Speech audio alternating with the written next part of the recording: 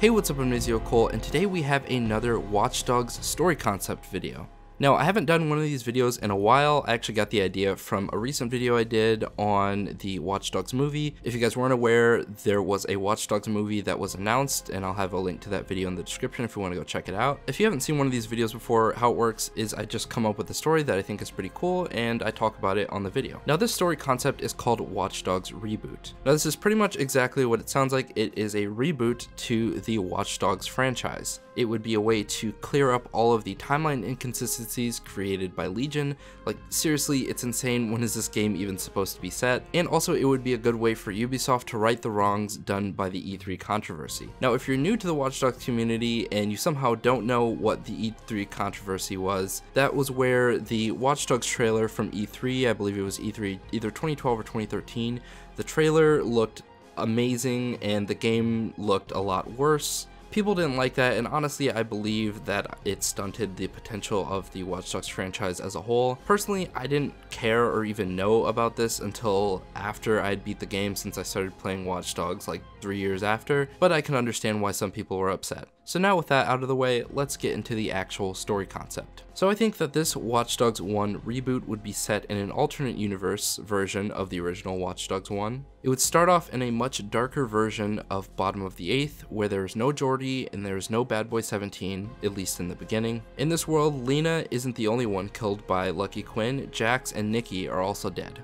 This Watch Dogs reboot would have all of the features more or less, with some slightly altered from the original E3 demo, and Aiden is pretty much lone wolf for the first half of the game. The game will see a reimagined version of the classic hacking mechanic that's slightly more realistic, but still very fun and isn't too complicated.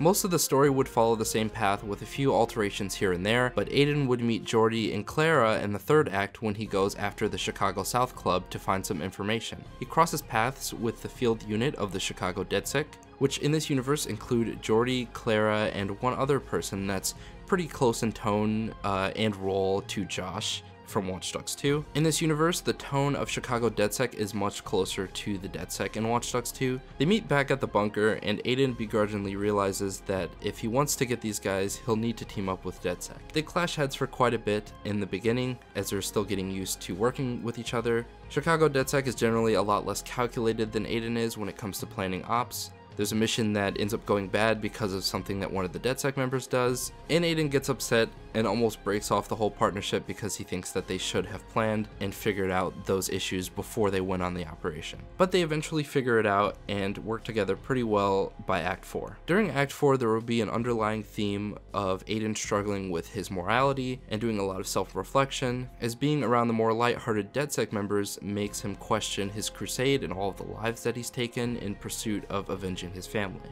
About halfway through the act, Aiden and Clara have a heart-to-heart that opens Aiden up a little bit more, and at the end of Act 4, Aiden and the team are almost ready to take Bloom down, but they are missing a crucial component: Raymond Kinney. So at the start of Act 5, they start to look for Raymond Kinney, and at first things go exactly how they did in the original Watch Dogs 1, but this time they are led directly to his junkyard and search and don't turn up anything.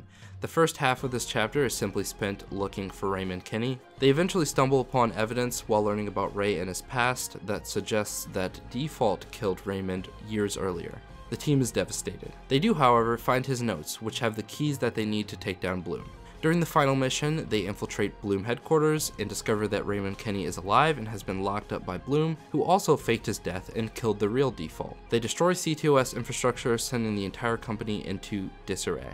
And that is the story concept. One other thing I want to mention is that pretty much everything would be upgraded. Obviously, the graphics, the map. The map would be much bigger, but still basically Chicago. And yeah, let me know what you think about this story concept. What would you change about it? Do you think Watch Dogs should get a reboot? Let me know. So yeah, I hope you all enjoyed this video, and I'll see you all in the next video. Peace.